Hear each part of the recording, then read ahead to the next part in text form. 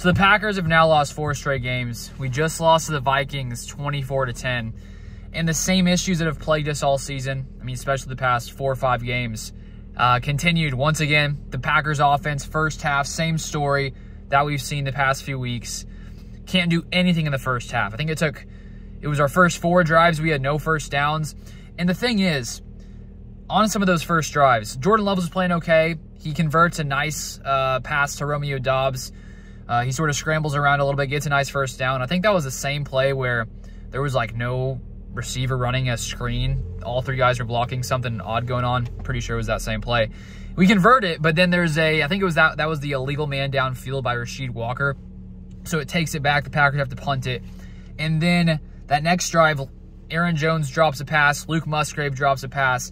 And this Packers offense, it's not just one problem. There's countless problems that continue to show up time and time again. Like the receivers being in the wrong spots, penalties from tons of different players on the offense, drops in key situations, and it just continues to happen. And there's nothing that has been changed to fix the issues. And it's like, you look at Matt LaFleur and the way he's calling games, and it's like, even if he was calling a great game, when these things happen consistently, when you beat yourself consistently, when you have tons of dumb penalties, when you drop passes and things like that happen time and time again, it's just really hard to win games when you have so many different mistakes. And so, after every single game, the Packers coaches and everyone's trying to figure out what's going wrong, because, I mean, this is their jobs, their livelihood. If they do this long enough, playing at this level, how poor they are, how poorly they've been playing, then obviously they're not going to have jobs for a while if this continues. I'm not saying this season. I'm just saying, looking forward to the future. So there's no doubt they're trying to figure out what's going wrong, and they can't seem to fix anything. And I do wonder if it just boils down to the inexperience and the youth of this team, with it being the youngest team in football. And maybe I myself underrated that. I thought that, looking at all the young players, there's some positive attributes about all these guys, their speed, their athleticism, especially when you look at the Packers and their receiving weapons.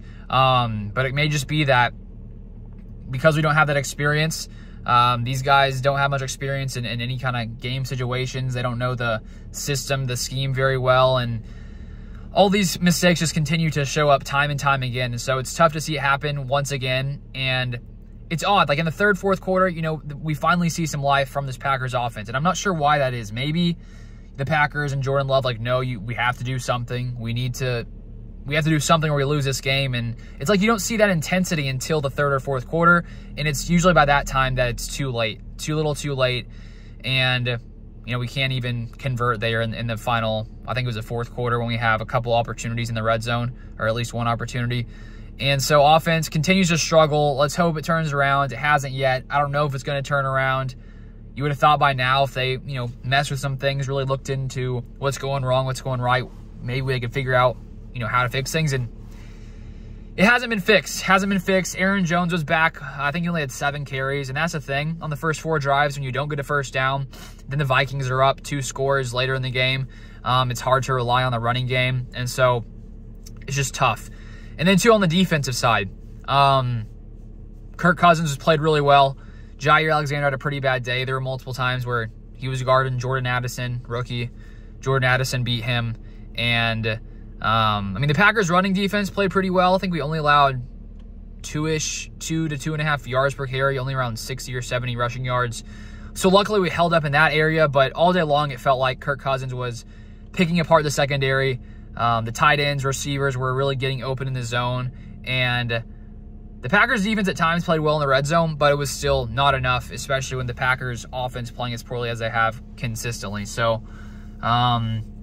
going forward, the outlook doesn't look great for this season. 2-5 now.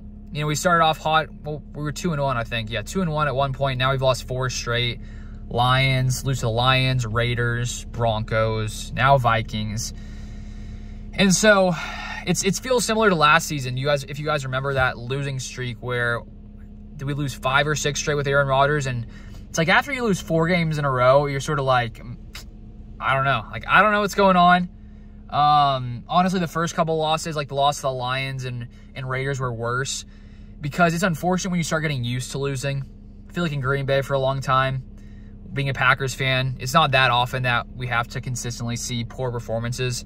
You know, back in the past when Rodgers was playing, the Packers have a few bad games typically, or if they had a few, they would fix it.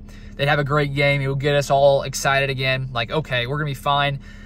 But right now in this situation, there's really been barely any positives. Barely any positives. We're consistently bad. And so it's not a great place to be in. How do we fix this going forward? I don't know. Maybe it's just these guys getting more experience. But you would think by now we'd have like improved a little bit with more experience, but it's going the opposite direction. So I don't know if these young guys' confidence is shot. What's going on? I don't know. It's tough. It's tough. So another loss. Let's hope we can turn it around and see something positive going forward. But right now in Green Bay, it's not looking too hot.